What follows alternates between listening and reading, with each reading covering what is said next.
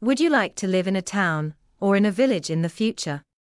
The advantages and disadvantages of living in these places. The activities you can do in the city and those you can do in the country. Why people decide to live in them.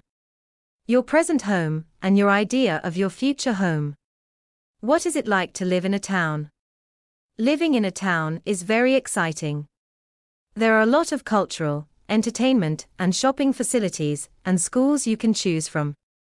There are a lot of opportunities if you want to go out. Unfortunately, you can't enjoy the fresh air or go for a walk in the woods. What is life like in a village?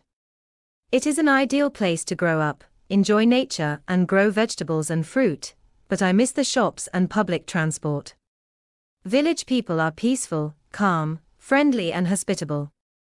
In a village you can't go to the theater or make use of many service facilities, but you can reach everything easily and keep animals. What are the main differences between living in a town and living in a village? Some people say that towns are dangerous and dirty, and villages are safe and clean. Life in a town is busy and stressful, but at the same time it is full of adventure and entertaining. A village offers lower salaries and worse health care. Why is it good or not good to have garden? You can have nice flowers, but you have to dig the ground and rake the leaves in autumn. You never have enough time to enjoy bird song and mow the lawn. It's a good feeling to eat your own fruits, sit back in a deck chair, and plant a tree. Would you like to live in a town or in a village? Why? I would prefer to live in the town because my friends are there. Live in the village where my relatives live.